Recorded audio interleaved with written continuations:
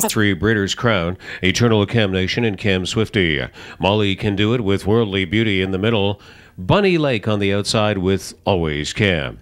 It's post time for Woodbine 7th.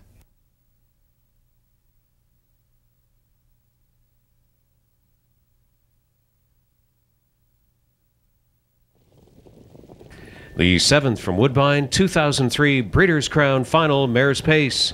And they're off, and it's Eternal Camnation on the inside, Bunny Lake and Worldly Beauty. Which of these three? Bunny Lake is fastest off the switch, and Worldly Beauty gets out in second. Eternal Camnation, the third one away in that first eighth of the mile, which could prove to be all important. Cam Swifty, then Molly Can Do It and Always Cam, sixth and last away. Bunny Lake with an explosive move, but here comes Eternal Camnation, not going to allow John Campbell to back it off. Eternal Camnation comes to call early on Bunny Lake. The opening quarter was 26-2. Eternal Camnation trying to circle third to first, and Eric Ledford moves her to the lead. Bunny Lake came back on a few steps, but now Eternal Camnation takes over. Eternal Camnation takes over from Bunny Lake, and Worldly Beauty is now relegated to third. Cam Swifty fourth. Then Molly Can Do It and Always Cam are lined up. Eternal Camnation had the bravado and the fortitude to go up and take over, but it's a pretty testy half of 54-1.